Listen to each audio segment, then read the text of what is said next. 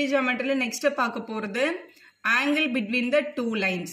ரெண்டு லைனுக்கு நடுவுல இருக்க angle எப்படி கண்டுபிடிக்கிறது அப்படினு பார்க்கலாம். क्वेश्चनல என்ன கொடுத்துட்டு என்ன கேக்குறாங்கன்னு பாருங்க. சப்போஸ் டைரக்ஷன் cosines கொடுத்துட்டு find the angle between the lines ன்னு கேட்டாங்க அப்படினா just modulus of ரெண்டு டைரக்ஷன் cosines கொடுத்திருப்பாங்க. ஒன்னு L1 M1 N1 னும் இன்னொன்னு L2 M2 N2 னும் எடுத்துட்டு L1 into L2 M1 into M2 N1 into N2 னு எழுதி ஆட் பண்ணிட்டு final answer modulus போட்டீங்கன்னா அதுதான் உங்களோட கரெக்ட்டான angle between the two lines கிடைச்சிரும். இதே இது அவங்க டைரக்ஷன் cosines கொடுக்காம the two direction ratios of the line ன்னு கொடுத்திருந்தாங்கன்னா கொடுத்திருக்க வேல்யூவை A1 B1 C1 ன்னு எடுத்துக்கணும். இன்னொரு பாயிண்ட் A2 B2 C2 ன்னு எடுத்துக்கோங்க. எடுத்துட்டு cos theta is equal to மேல as usual first term second term third multiple பண்ணி ஆட் பண்ணிக்கோங்க. டினாமினேட்டர்ல அதோட மேக்னிட்யூட் வேல்யூ கண்டுபிடிக்கிற மாதிரி A1 இவங்களோட மேக்னிட்யூடும் இவங்களோட மேக்னிட்யூடும் ரூட் ஆஃப் இந்த எல்லா டேர்மையும் ஸ்கொயர் பண்ணி ஆட் பண்ணணும். இதுதான் காஸ் தீட்டாவோட வேல்யூ. கண்டுபிடிச்சிட்டு காஸ் அந்த பக்கம் எடுத்துட்டு போய் காஸ் இன்வர்ஸ் ஆஃப்னு எழுதிட்டோம்னா அதுதான் ஆங்கிள் பிட்வீன் த லைன்ஸ். இப்போ இதை யூஸ் பண்ணி இன்னும் ரெண்டு ஸ்பெஷல் கேஸ் என்ன இருக்குன்னா லைன்ஸ் ஆர் பர்பெண்டிகுலரான்னு செக் பண்ணுங்க, பேரலா செக் பண்ணுங்க அப்படின்னு கேட்டாங்கன்னா பர்பெண்டிகுலர் அப்படின்னா தீட்டா வந்து 90 டிகிரி அப்படின்னு அர்த்தம். ரெண்டு பேருக்கு நடுவில் 90 டிகிரி இருந்தா பர்பெண்டிகுலர். இப்போ காஸ் 90 அப்படின்னு பாத்தீங்கன்னா காஸ் 90யோட வேல்யூ 0, இந்த டினாமினேட்டர் அங்க போய் 0 ஆயிடும்.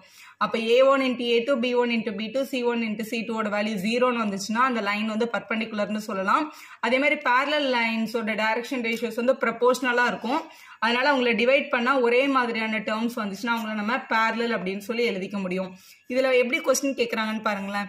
show that the line through 1 minus 1 2 3 4 minus 2. so இது ஒரு லைன். இப்ப லைன் ஜாயினிங் வந்து இது A B ன்னு எடுத்துக்கலாம்.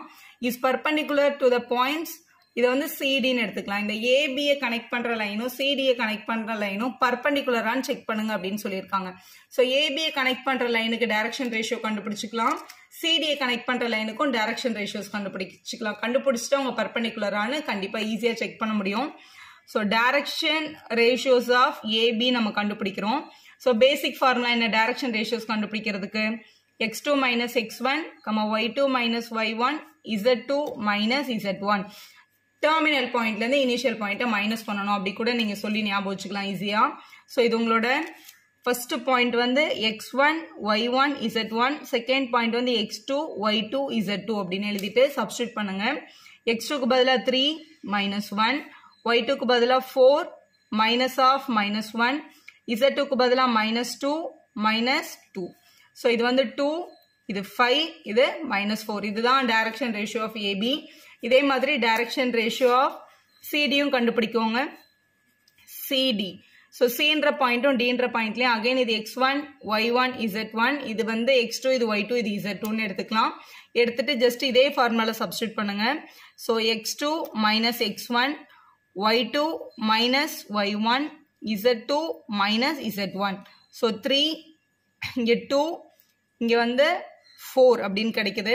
ஸோ ரெண்டு டைரக்ஷன் ரேஷியோவையும் கண்டுபிடிச்சாச்சு. நம்ம ஃபர்ஸ்ட் கண்டுபிடிச்ச டைரக்ஷன் ரேஷியோ வந்து A1 B1 C1 அப்படின்னு எடுத்துக்கணும். ரெண்டாவது கண்டுபிடிச்ச டைரக்ஷன் ரேஷியோவை A2 B2 C2ன்னு எடுத்துக்கோங்க. ஸோ பர்பெண்டிகுலர் கண்டிஷன் செக் பண்றதுக்கு பர்பெண்டிகுலரோட கண்டிஷன் என்னன்னு பார்த்தோம். A1 into A2 plus B1 into B2 plus C1 into C2 multiple பண்ணி பாருங்க. ஆன்சர் 0 வந்தா நம்மளோட கொஸ்டின் வந்து கரெக்ட் தான், பர்பெண்டிகுலர்னு சொல்லிடலாம்.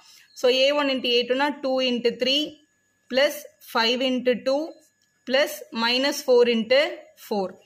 So 2 3s are 6, 5 2s are 10, 4 4s are 16. So 16 minus 16 answer என்ன கிடைக்குது? 0 கிடைக்குது. அப்ப இந்த டாட் ப்ராடக்டோட வேல்யூ 0 வரதுனால இது கண்டிப்பா AB is perpendicular to CD தான் ப்ரூவ் ஆயிடுச்சு அப்படின்னு நம்ம ஆன்சர் பண்ணிடலாம்.